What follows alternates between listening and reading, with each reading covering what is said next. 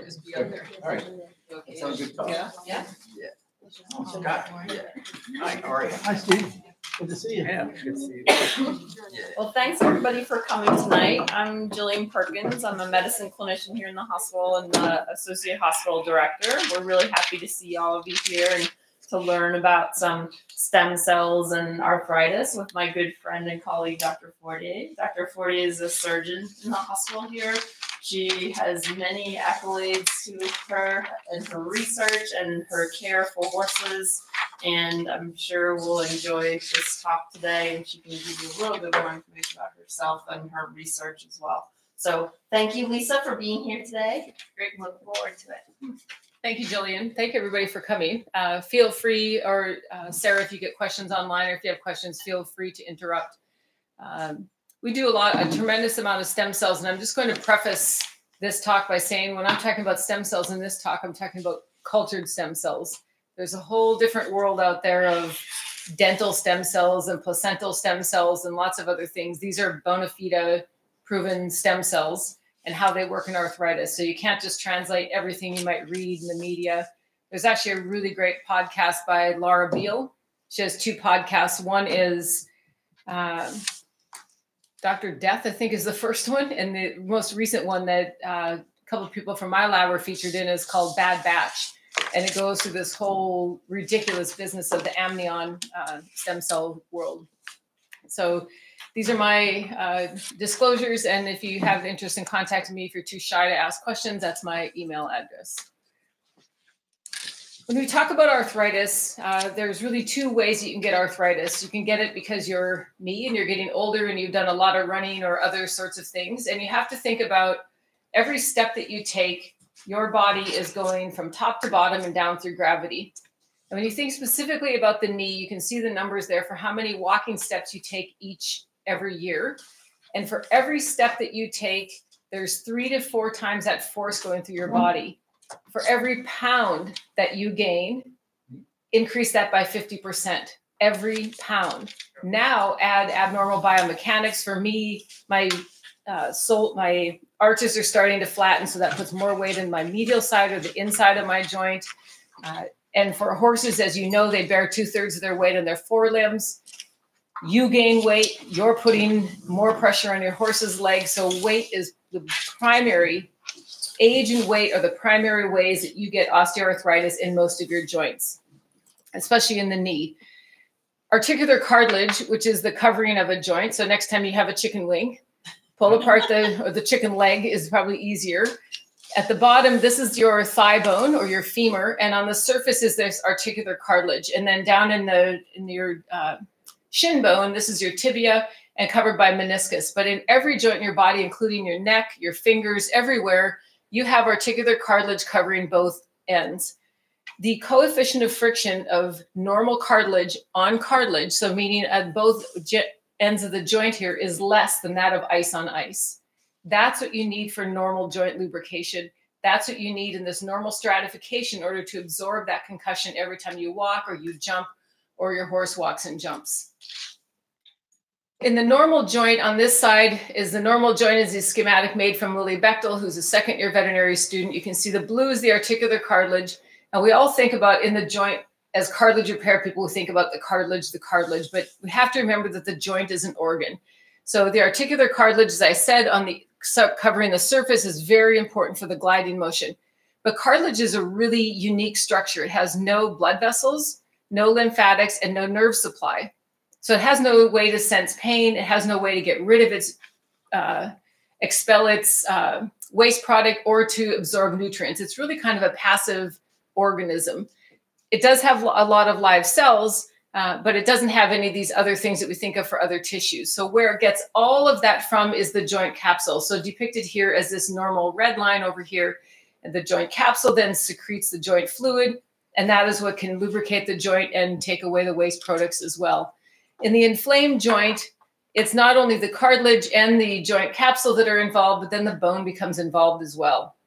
In fact, in age-onset osteoarthritis of the knee, the evidence would suggest that the first thing that happens is your bone, this area underneath here, gets too dense. So when that gets more dense or more stiff, then the cartilage has to absorb more of the concussion. So it's not this normal striation from cartilage down to bone, but the bone gets stiffer, so the cartilage has to absorb more force. And that's again in the knee. So these are all the things that your doctor or your physical therapist might say to you if you sprained your ankle, if you twisted your neck or sprained your knee. You might get some ibuprofen. For sure, you're going to be told to lose some weight. If it's really bad, you might get a knee brace. The truth is, or RICE, right? Rest, ice, compression, elevation. The truth is there's no evidence for any of that. There's not even evidence that ice can help with the actual prevention or mitigation of osteoarthritis. Does it help with pain? Yes. Does it help with arthritis? Absolutely unknown. Absolutely no evidence to know if that is true. As we already talked about, when you have this nice articular surface and then you have this exposed bone, now the bone can bleed into the joint. Bone hurts a lot. If anybody in here has broken a bone or twisted an ankle, the pain does not come from, again, your cartilage. It comes from your joint capsule, which is really highly innervated. And once you have bone pain, that's when your arthritis really becomes to the stage where you need a joint replacement. And that's when you get this, a joint replacement in surgeon terms is called an arthroplasty. Can do this in dogs. We can't do this in horses. We can do minor parts of joint replacement. In dogs, they can do knees quite well, hips, and to some extent elbows. But in horses, because of laminitis, this isn't really possible. So what do we need to do for these 27 million Americans? Incidence rate. So that's 27 million each new year that have osteoarthritis. How can we delay or prevent this? And I don't want to make it sound, I don't want to sound like this is cancer, but osteoarthritis costs America more than 5 times what cancer costs because of the loss in work, the amount of medication and trips to the doctor. So again, it's not cancer, but for cost to the American population and to our healthcare system, osteoarthritis is the #1 ranking disease. #2 is actually mental health disorders, and then 3 is cancer. So it's a very, very important disease. As I told you in the knee, so here's a normal knee over here, and then here's an abnormal knee. You can see bone-on-bone contact, increased bone density on this side. In the knee, your 2 primary predisposing factors are age is #1 and weight is the second one. And that's true for most joints. The hip, fingers would be due to mobility issues as well. In the ankle, which is a very unique joint in every species, human, dog, and horse, you do not get arthritis in your ankle unless you've had a traumatic incident. The cartilage in this joint, so here's your ankle, this is the outside, that's your fibula. This is your talus, and over on this side, you can see this really severe, unrelenting osteoarthritis.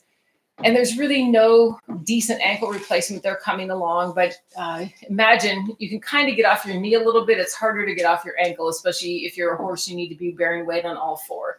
But you do not get osteoarthritis in an ankle. So that allows us to deconvolve this system in an animal model to say, okay, we can study cartilage damage in this ankle model. And then we can say, what things help? Does ice help? Maybe exercise is the best thing. Actually, Scott Rodeo, my colleague at Hospital for Special Surgery, has this mouse model where they injure the cartilage in the mouse and they make them run. And he has, and actually Nellie down campus does the same thing for the patellar tendon.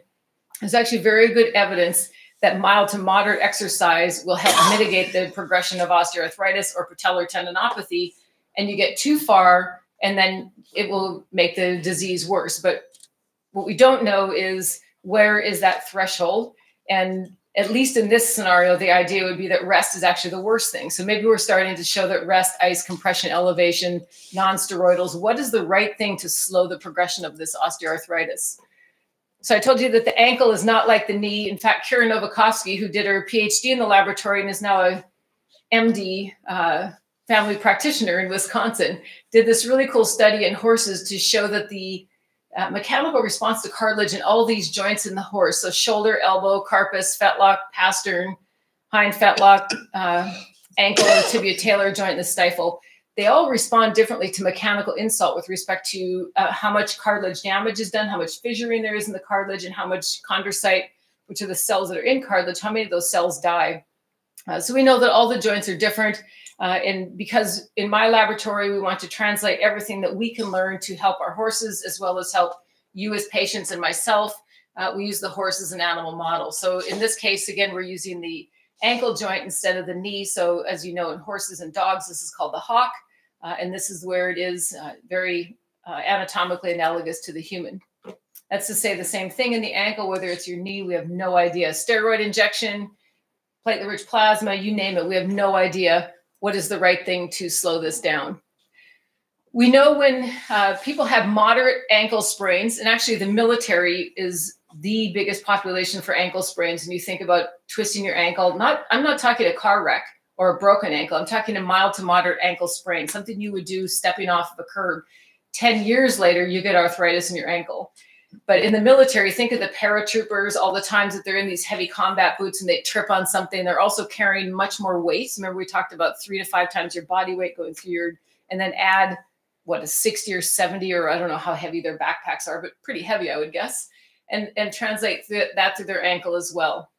And this is how an ankle gets sprained. This is from a paper that Michelle Delco did this nice schematic. She's a assistant professor at the university here. This is the outside of your joint. This is your fibula. This is your shin or your tibia. And this is the main joint in your ankle. So when you do this sort of ankle sprain, this is the way most of us sprain our ankle, whether it's an athlete or just stepping off a curb. This bone called the talus hits your inside of your bone here called the tibia. And then what happens is the cartilage gets impacted and those cells can die, and it can lead to cartilage death and to bone death. And then pretty soon you get whole joint arthritis. How can we stop it at this point to stop the progression down to that area? That's the focus of this work. So there's other animal models than just the horse. So here's the horse. This is that talus again, the main joint in your ankle, the main bone in your ankle. This is another from that Delco paper that I showed earlier. And we just went to the butcher shop and got all these different animals. These are all left talus. And you can see that the pig is the closest. We didn't get the human from the butcher shop. But the pig is the closest to the human bone. But for any of you that have worked with pigs, it's a real pain. And if you want to practice and answer those questions that we asked about earlier, if you want to exercise them, or we want to do MRI, their little legs are so short, we can't really get them into the MRI. In this study that I'll show you, we want to do repeat synovial fluid analysis because we want biomarkers for joint destruction. So pigs are just a real pain to work with. Sheep, in my opinion, aren't the best for arthritis. For those of you that work on sheep, we know that they mount a much more fibrous response. When they have an incision or an infection, they're just different than humans in the respect to how they respond to injury. Dogs aren't the best model for emotive reasons, although you could argue that for any of the animal models. And then you can see down here the rat and the mouse you can't even see on here. Farsh-Gilak at Duke does some very elegant work in mouse and rat fracture models into the ankle joint. Pretty difficult to translate that into a human. When you can do MRI and some other things, but very difficult to get many tissues. So the other thing that we love to say is the horse is much more analogous to the human in forms of an athlete. So this is the first horse that really won the Grand Slam, the Triple Crown, and the Breeders' Cup. Scott and I were both there to witness this bit of history.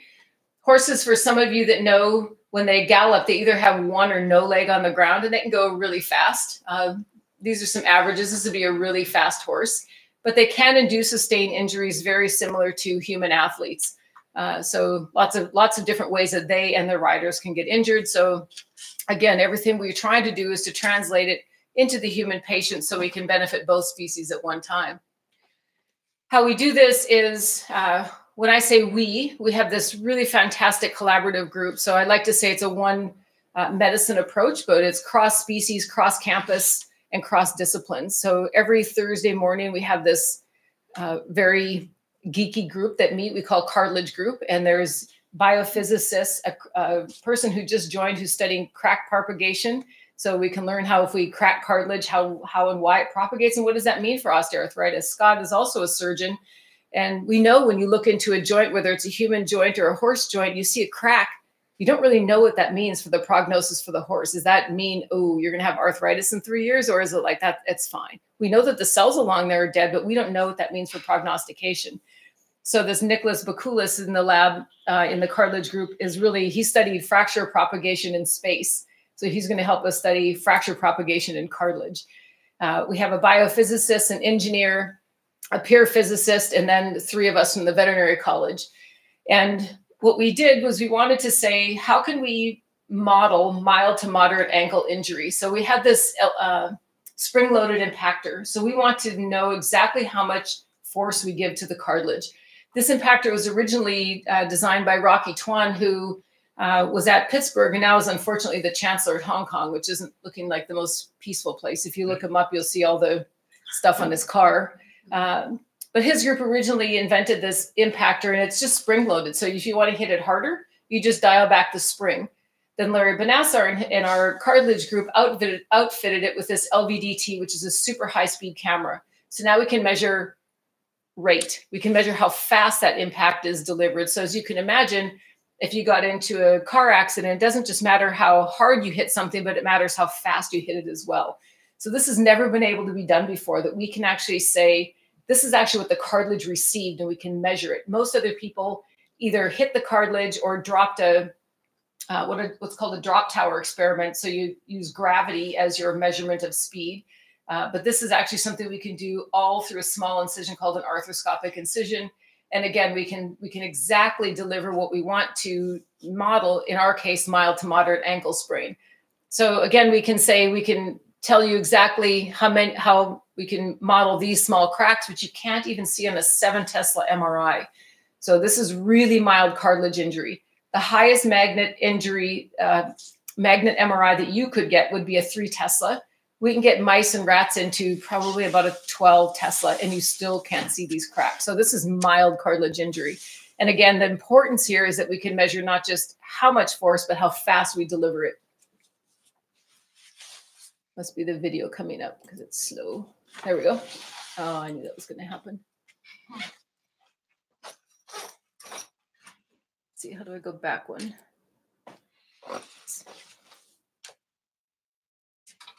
Slow because the video is loading. All right. So this is how we operate them. This is a horse on its back, and this would be the ankle joint that we're going to operate. This is a cadaver horse, and you can see this spring-loaded impactor that's going into the joint here.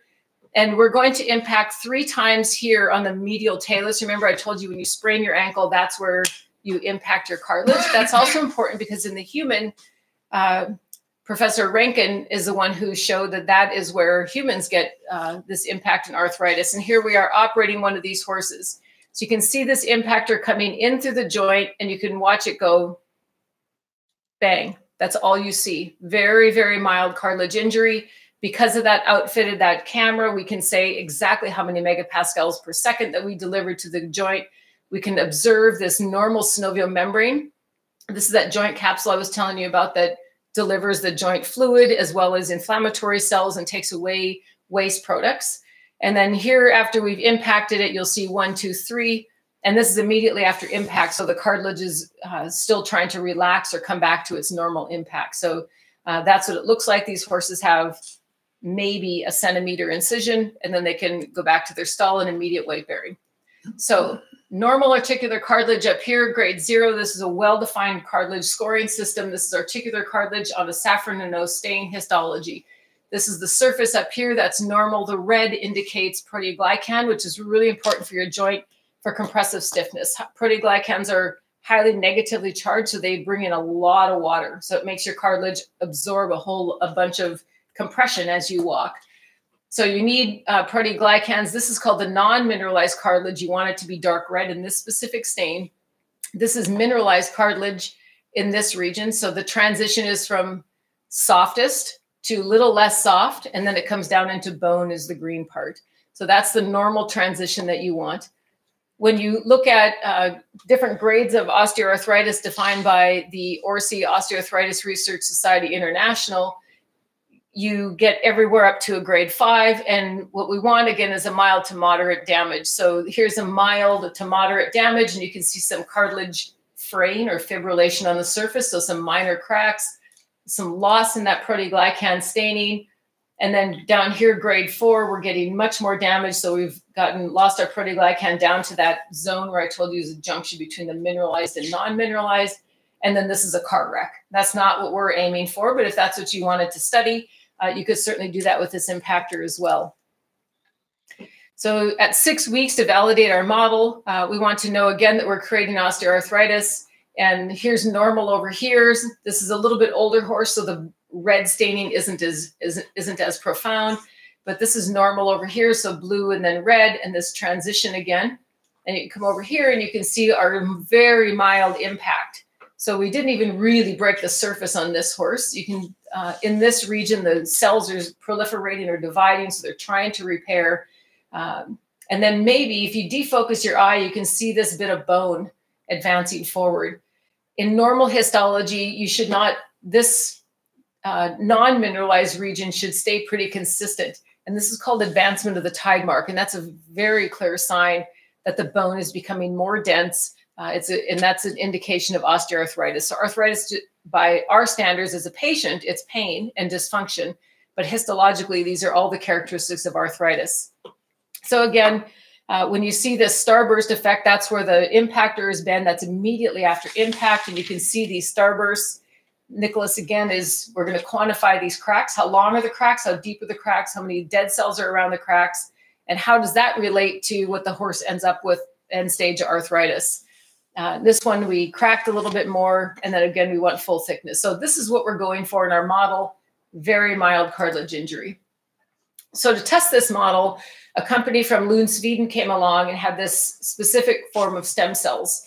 These are alpha 10 beta 1, and they chose these stem cells and they did the basic science behind these cells to say, we think these are going to be the best stem cells because if they are high expressing this cell surface marker, this alpha 10 beta 1, they should stick to cartilage and therefore they should be more reparative. That was their philosophy. And this was a preclinical study for use in humans. So Bob Weiss and the other associate deans at Cornell have always been generous at Cornell that when we do preclinical studies, so we do studies in horses or in dogs or in rabbits that are meant for human use, we get a reduced rate compared to other research programs. But this also means that you have to do it in compliance with the FDA and other government associations. So there's a tremendous amount of paperwork associated with this, which makes your science better. But actually that says in revision, that's actually been accepted to American Journal of Sports Medicine. So I said at the very beginning that the stem cell field is the Wild West still, and people advertise ridiculous things for stem cells. Everything from these amniotic stem cells to the dental stem cells are the hot thing in veterinary medicine right now. And it's literally chopped up dental pulp. So underneath your tooth, you have pulp. And if you actually read what's in that literature, it's chopped up dental pulp. And they're saying, well, they're stem cells because they prey on the literature that somebody once upon a time proved that there were stem cells in dental pulp. And then these companies come along and say, yeah, so we have dental pulp, which has stem cells in it, but they're not exactly saying that their product has stem cells. So the consumer can be very misled. And that's a lot of what that podcast is about as well. But we're talking about cultured stem cells, verified and validated as true stem cells.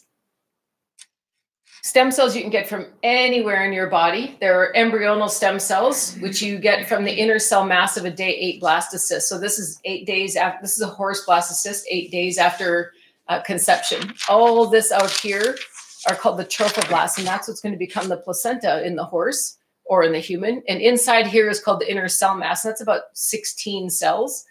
And that's where you get embryonal stem cells from. You can also make embryonal stem cells, as we did here, from skin cells by introducing a lot of different genes. We gave up on embryonal stem cells in my lab probably in around 2010 or something like that. They're just so much work, way more work than I was willing to put into them. So we focus on adult-derived, bone marrow-derived stem cells. And you can get them from a lot of different places in the body, but adult-derived can primarily come from bone marrow adipose, but they can come from anywhere.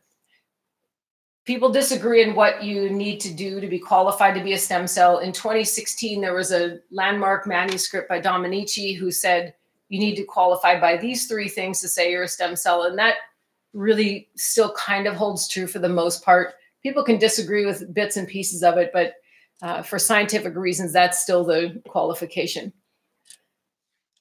So what people used to think, and what you'll still hear all kinds of doctors say how stem cells work is, I'm going to give you stem cells and it's going to regrow the cartilage in your joint. or I'm going to give you stem cells and you're going to regrow nerves or something like that. And that is completely not true. Even in 2011, that Rocky Tuan, who I told you helped make that impactor, he and I published in Small Animal Surgery, if you took a stem cell, it should go down some tissue line. Maybe you can reverse it. But the idea was if you put a bone marrow derived stem cell into the joint, at the time, we all thought somehow magically the environment, the joint environment turned that cell into a chondrocyte, that turned into cartilage, and that regrew your joint. Not true. I know that sounds like science fiction, and it wasn't true, but we were seeing results. At all these stem cell studies, people were seeing results. So then Bruce Bunnell, in this manuscript, came out with this idea that if you have a stem cell, it's kind of inactivated, and it needs to be kicked down one pathway or the other. So you couldn't just take this stem cell and put it into a joint because it wouldn't do anything. But if you had the stem cell and you put it into a very inflammatory environment like an inflamed joint, then it could go on to early tissue response. In contrast, if you're looking for stem cells, and probably the biggest area that stem cells have promise are in immunosuppression for things like multiple sclerosis, uveitis, other graft versus host diseases. So he had this idea that it did these two different things. Stem cells could go to a good side or to a bad side, and that's not true either. So how do stem cells work? That's interesting. Brought up the manuscript.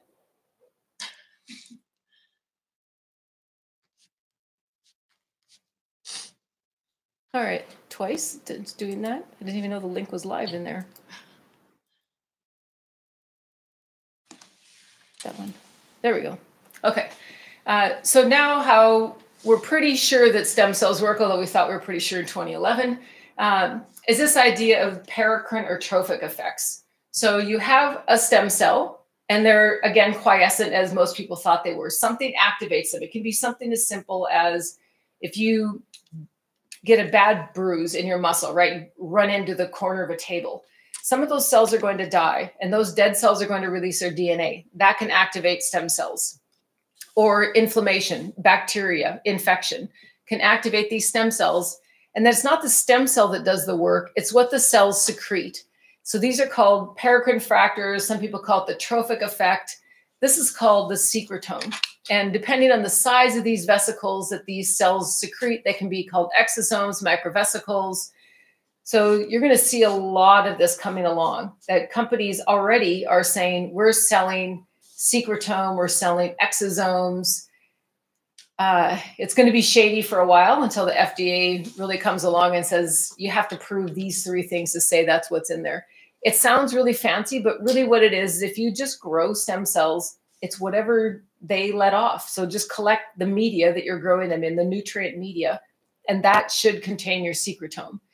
So you can take this media, these secretome, and you can purify them if you want to. You can filter them.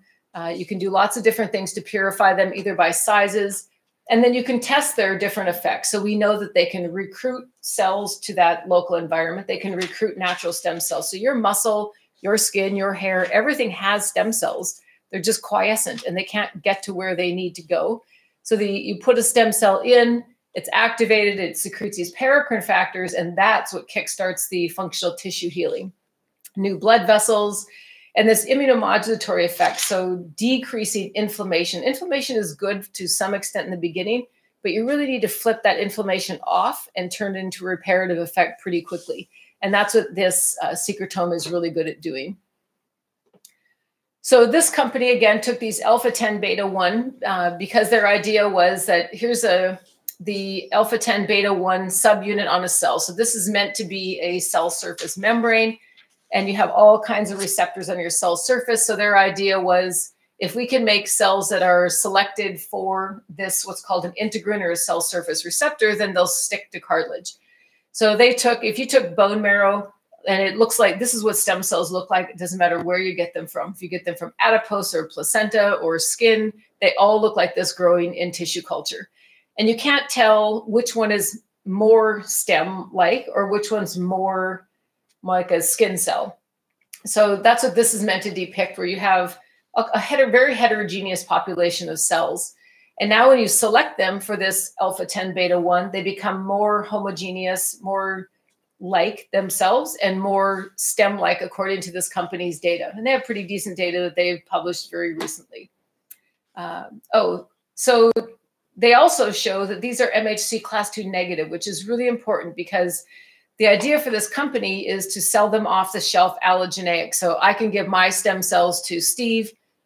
Steve can give me his stem cells, and I don't mount an immune rejection. Even 10 years ago, people would say, oh, stem cells are immunoprivileged. You can cross them back and forth, and that's not true. But this MHC class 2 is a cell surface receptor that is very well recognized for immune rejection. And stem cells are usually, should be MHC class 2 negative, but they can become positive in certain environments. So it's important that cells that you want to use in an allogeneic, non-self way are MHC class 2 negative, and these cells are. So we take these cells, we impact the horses I showed you in our validated model, we wake them up, and then 4 days later, we put these cells into the horse's joint. 6 months later, so then we exercise them and we take synovial fluid or joint fluid off of their joints at least a dozen times, which you can't do at any other species. They're allowed to, as soon as their stitches came out at day 10, they're allowed free range exercise. And then we put them down at 6 months. And the first thing we did, of course, was to open up the joints and have a look. And then you can, this is just one horse. So in the horse, one of the advantages to decrease the number of horses that we use is to use the own horse as its control.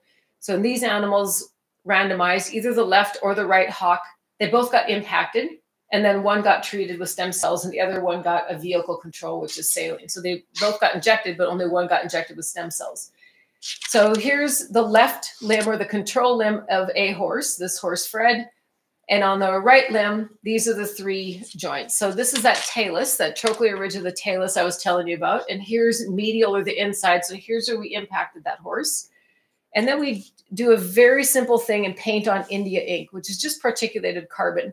And India ink sticks to collagen, which shouldn't be on the surface of cartilage. And it just sticks to what, remember that area where I showed you that's like fibrillated or broken cartilage? It looks a little bit like shag carpet. So now when we paint it with India ink, you can see all the cartilage damage. Remember, we only impacted this horse 3 times. So this horse is starting to get widespread arthritis throughout at least the talus. And then we want to look at the opposing joint surface, which is the tibia, and make sure that we're not have, if we are, that we can quantify the arthritis throughout the whole joint. And then in the horse's right leg, the opposite, again, here's the medial side, but now we paint it with India ink and we don't see anything. And we look at the tibia and we don't see anything either. And if you defocus your eyes, perhaps you can see that these 3 are dull and these 3 are shiny. Can you see that? So what causes joints to be shiny in my era when I was taught in veterinary school would be HA acid, hyaluronic acid. We now know, and actually one of the world's foremost lubricant experts in the world is Heidi Riesink, who's an assistant professor here. So lubricant is actually CIN, not SYN. SYN is an oral medication that has no evidence behind it that's given to horses as well. But lubricin, CIN, is this molecule that causes joints to lubricate, as you might imagine. So we didn't a priori, we didn't set out to look at this. Again, because this is FDA guidelines, we had to use validated scoring systems. And we never thought we would see this. Like, who would think to look for shininess of a joint? Good luck reporting that. But we noticed this immediately. And by the second horse, I think we had 8 horses in the study, we were easily like, that must be the stem cell treated side. And remember, I told you we can measure how much impact they all got. So we know that each of these impacts, all 3 of them we measured, how many megapascals per second, how much impact they got. So we know there's no difference between these horses' left and right side, or between impacts 1, 2, and 3.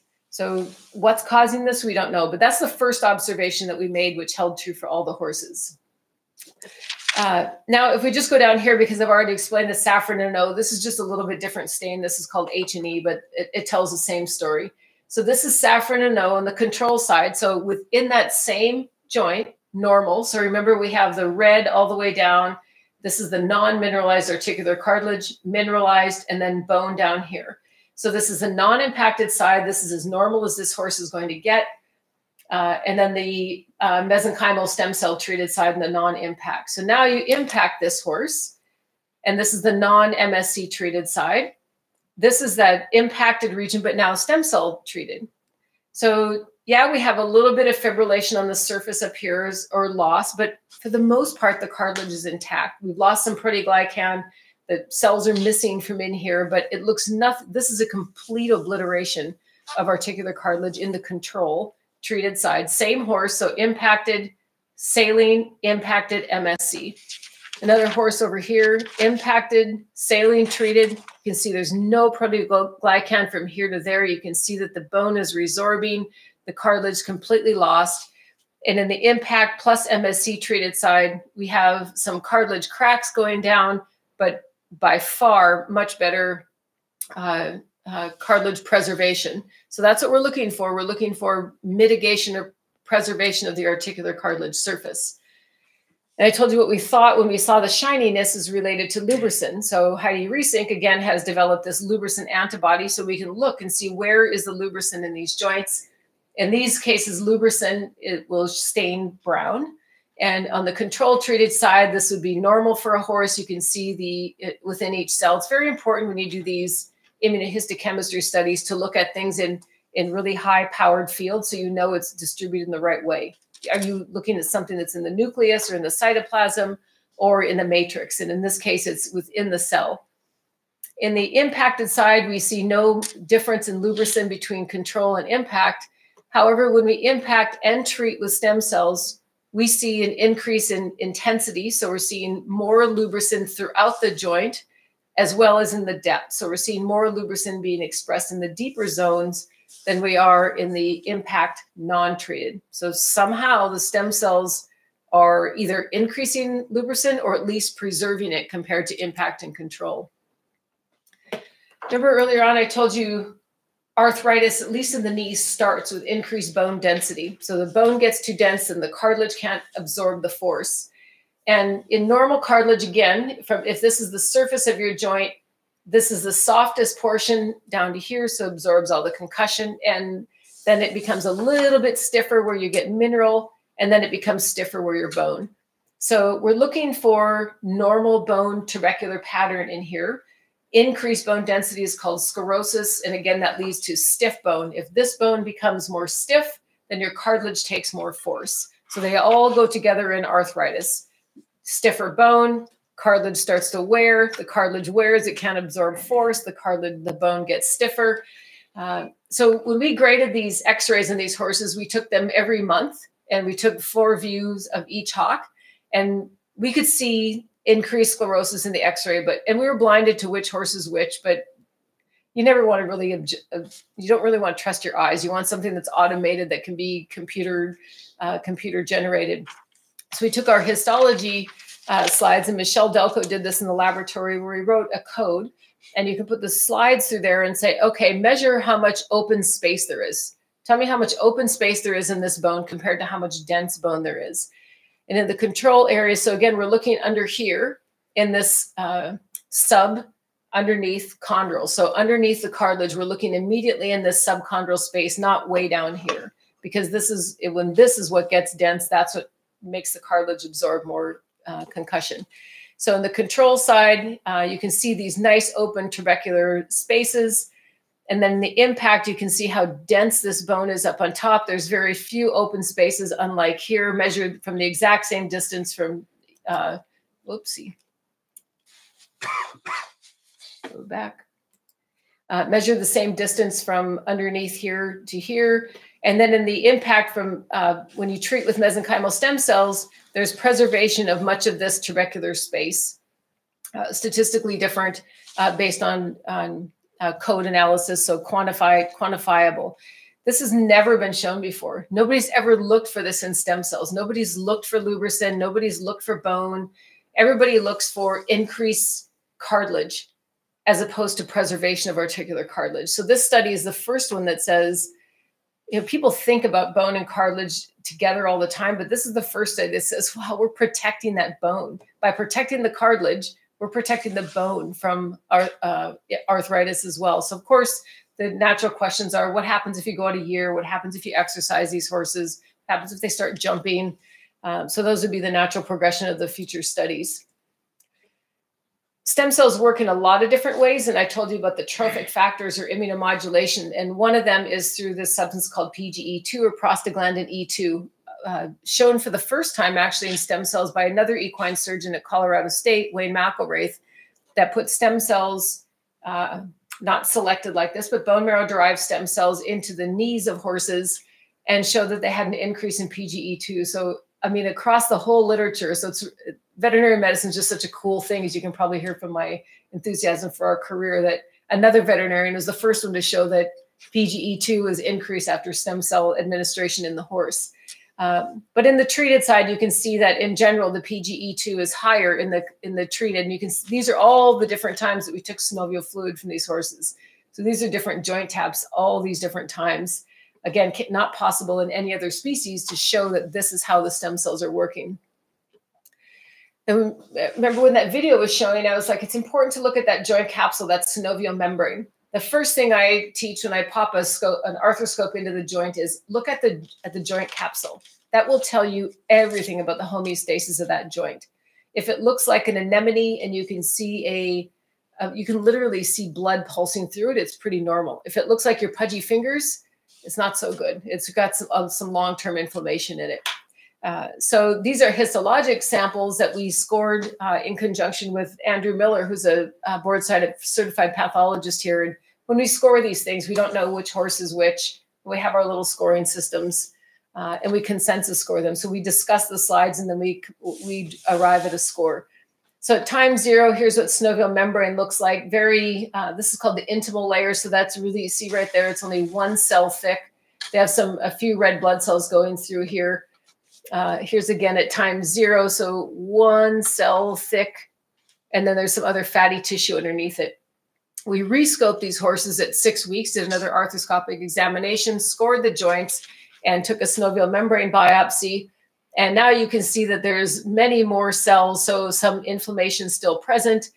And then at 6 months in the treated side, so there's no difference when they share a letter like this, there's no statistical difference. So control and treated at day 0 are not different. At 6 weeks, they still share A and B. At 6 months post-op, however, the treated side had more cells than the control or treated at time 0. So the natural gut reaction to this would be there's more inflammation in the treated side.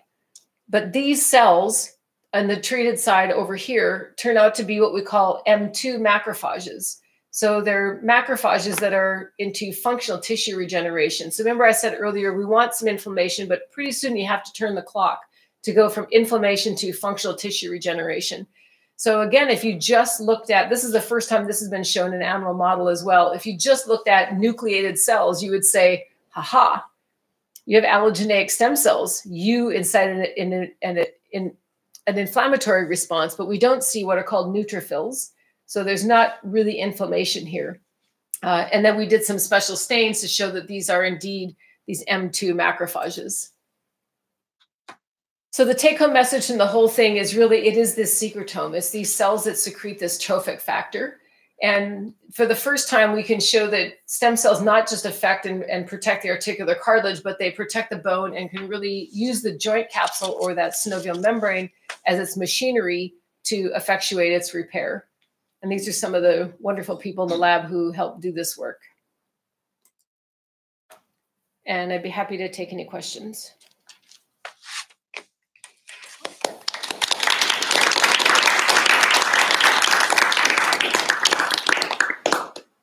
Do you have any questions online, Sarah? Not yet.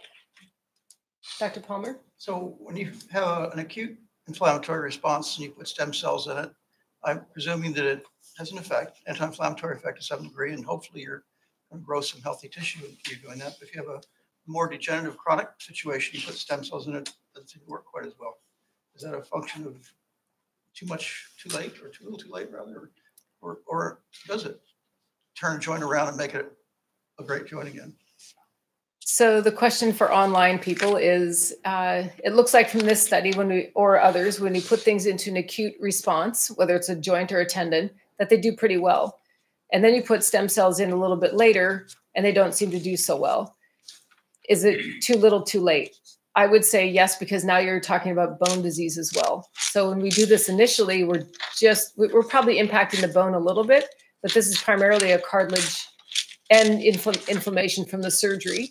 But once you have bone degeneration, I'm much more skeptical. You know, from looking at x-rays, once you see increased bone density, there's nothing we're going to do to turn that around. In contrast, in a tendon, I think what we can do for a tendon, if you have a chronic tendinopathy, and chronic is really defined as more than 6 weeks, you already have scar tissue. And if the horse or the human keep re-injuring their Achilles tendon, or for the horse, their superficial flexor tendon, there's a procedure called 10X that you can actually take that scar tissue out, just like they take out a lens, so phycomulsification. And I've only done it in one horse so far, but it's common in humans for plantar fasciitis and for Achilles tendinopathy. So if you have a chronic Achilles, it's no bigger than a 16 gauge needle. And again, it's the same. You just put it into you can put it ultrasound guided and you can put it right into the lesion. And now you've turned it into an acute lesion. And now you can put your stem cells in there and do functional regeneration. I think one of the key things for all of this is rehab. And especially in the acute scenario, it's common for us as human patients, as well as our equine patients or the dog, right? People stuff the horses in a box stall. You let your dog lie around because you're afraid it hurts a little bit, or we hurt, so your doctor tells you to go on crutches, but maybe that's the worst thing. Maybe you really need to get back moving. And that's my biggest hope, at what this model can help teach us. Yes? This might be getting like a little ahead of everything, but how long do you think it would be until we start implementing this? I mean, for humans, I know this will be a little while, but for animals specifically, dogs and horses and things like that, how long do you think it'll be before we're like applying this to surgery and things like that? We've been doing it for a couple decades. We actually have the exact same FDA regulations as people. It's a very common misconception that, oh, you can do anything you want to in the horse or the dog because the FDA doesn't care about you. And that's not true. They have more FDA officers for people, and the false advertising for the stem cell world in people is really where the FDA officers will get them. We have an exemption from the FDA here because we're doing clinical trials. So we don't actually, you can't make any, and we don't make any money on doing them. It kind of pays for the culture is about it. But we've been doing horses for joints and tendons for a very long time. And probably in the last year or so, we've hired Chris Fry in sports medicine here. And he's on board with, we're going to start culturing stem cells in him for his canine patients as well. So it hasn't been like implemented necessarily in regular practice? Yeah, in regular practice, but we're looking like within the next couple of years. Yeah, it's actually pretty common in practice. And UC Davis is actually the ones who are leading it, I would say, in small animal.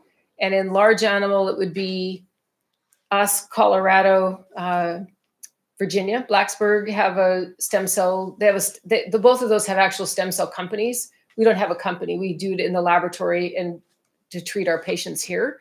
So if, for example, this horse that I operated last week has pretty bad malacia or softening of its cartilage, and the owner was in such shell shock because it's only a 4-year-old horse. And I was like, okay, go home. And maybe we can consider these couple things, and maybe we can consider stem cells.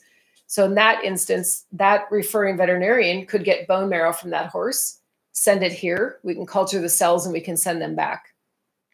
And Davis actually, UC Davis has some fascinating work on this gum disease in cats called stomatitis, which they can't really control in the cats, and they lose all their teeth, and apparently they don't eat well. And you're nodding like you know more about this than I do, but they've saved 50% of these cats when apparently it was like 100% death rate before. I don't know, but they're making Davis is especially in small animal things. And then there's other things that we don't think about for stem cells. You know, we all think about them as growing cartilage, growing tendons. In plastic surgery, one of the biggest ways to use stem cells is after irradiation. So to use adipose-derived stem cells in an irradiated area stops a lot of the scarring. So there's some really much cooler ways to use stem cells as well. From time zero, how long does it take for the sclerosis to be evident on a radiograph? That's a great question. I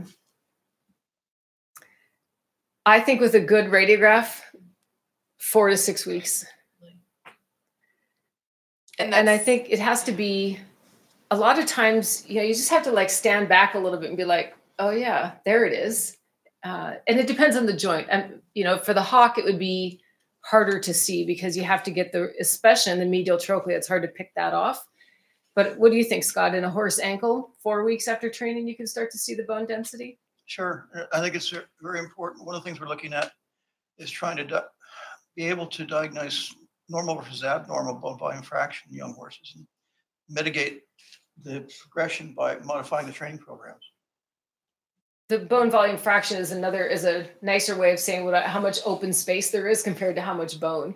And that's all that matters, is if you have more bone than normal, or if it's progressing and you're getting more and more bone and less of those open spaces. Again, that bone is getting more dense, it's getting more brittle, it can outstrip its blood supply.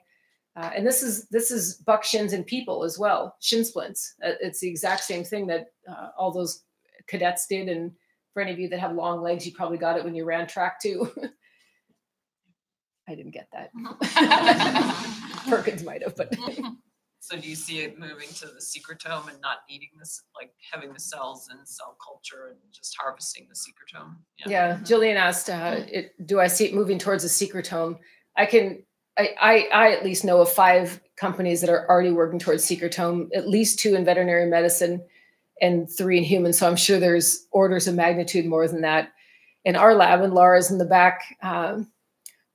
So there's this really, really cool study. As I told you, so one of the other weird things about stem cells, when we would put them into joints and we thought, well, or into tendon, and we're like, well, this really works. And then people wanted to know, where do the stem cells go? So they can track them. You can use different things, like you can put male stem cells into a female and track chromosomes. You can label them with different things and find out where they go. Well, they die within a couple of days.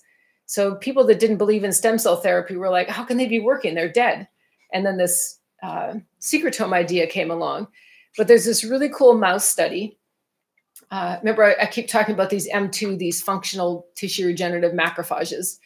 And there's this really cool mouse study that they label the mouse's macrophages and they label the mouse's stem cells. They put that mouse's stem cell back into the mouse, and they show that, like a lot of people, that most of them get eaten up by the lung. They get sequestered in the lung, but the stem cells that have the effect get eaten by M2 macrophages. So the question is, what is the best secretome? There's a really elegant study that says bone marrow derived is better than adipose, that filtered is better than spinning them really fast, ultracentrifugation. That's the best secretome. We think, and we've filed intellectual property in the lab, that the best secretome will be an M2 macrophage eats the MSC, and the secretome comes from the M2 macrophage, not the MSC. That's what we think, but we don't know yet. We're still working on watching one cell eat the other, so we know that that's what happened. We have an online question. Someone's asking about polyacrylamide gel. There's 2 different companies that sell polyacrylamide gel. Noltrex is one of them. And I've not done any work with them. I've signed a non-disclosure agreement with Noltrex because they want to know how it's working as well. So what they say to you, has anybody ever poured a page of polyacrylamide gel in the laboratory? Anybody ever run a gel? Says Laura. So polyacrylamide is a known neurotoxin. Even once so it's a liquid, and then you add this other really smelly reagent and it forms a gel, and you use it to run proteins so you can look at your proteins or your DNA. And even once you've made this gel, you have to dispose of it in a very, very clear way, because it's, again, a known neurotoxin. You don't want to dump it down the drain and be killing off all the fish. So those of us that know about polyacrylamide gel, when the company came out with this, were like, I'm not putting that into a horse joint. It seems to work. The companies don't know why. What they say to you is it's a cushion. They say it cushions the ends of the joint. I don't buy that for a second. Like, don't tell me you're going to put a liquid into a horse's joint. Even the joint fluid in a horse's joint doesn't cushion the joint. It's the people that know more about lubrication than I do liken it to you hydroplaning, right? So there's your tire, and that's one form of the cartilage, and then there's the road, and you want that slippery surface in between, but that doesn't mean that you're cushioned. You know what I mean? Like, so I don't buy that it's cushioning. Is it burning the joint capsule and being a neurotoxin? Maybe. We do know that the Noltrex and the other polyacrylamides get taken up into that joint capsule and they stay there forever in these little micelles in these secretomes, but not in secretome, in these secreted vesicles. So the company does want to know, how is it working? So I didn't want to do the study. So Heidi Riesink, again, who studies lubrication, is going to do a study with them to say, does it help with joint lubrication?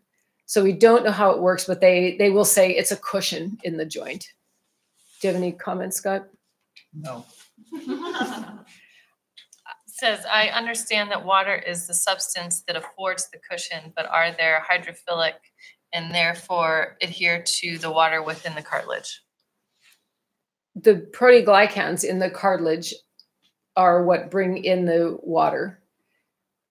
So even if the acrylamide people say that it brings in water, that might be true, but I still don't believe that it is a cushion between joint ends. And there's no evidence that that actually gets incorporated into the cartilage itself. Does it lubricate the joint? Maybe, we don't know. And again, is it a neurotoxin for the joint? Some companies have done a little bit of work and said, we don't think so, but I think the jury's still out.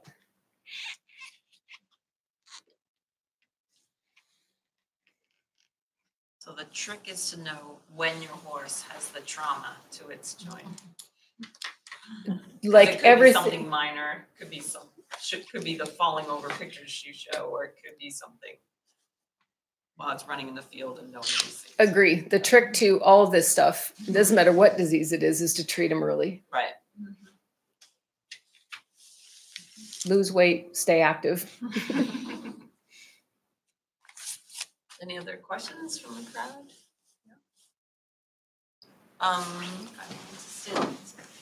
Thank you everybody for coming. We have another seminar next month, which we'll be looking at colic. So anybody interested? So we have quite an audience here for musculoskeletal problems. So maybe you want to see some gastrointestinal problems next month as well. So That's right. It's yours. to having you back. If you have any questions about things at the hospital here, You should say that. Want to stick around, please feel free to do That's so. Steve's horse. Yeah. Yeah.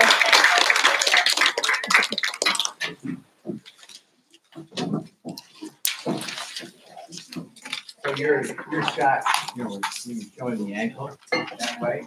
I talk all the time about what causes injuries on horses. I do the same thing with my ankle.